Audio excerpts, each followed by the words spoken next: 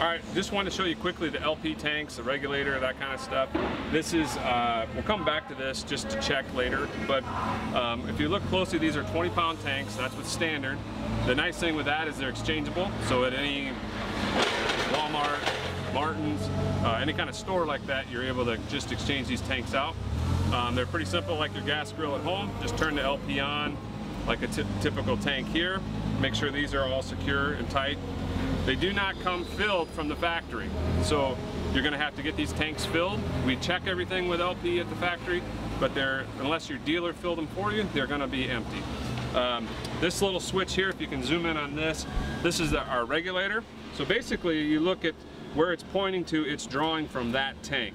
So you want to keep it on one or the other, so you know you can empty this one, and then when that one's empty, flip it over to this one, you can go get this one exchanged or filled. So that's pretty simple on the LP tanks. It's just got a regulator, turn them on here, make sure they're on, but you got to make sure they're filled.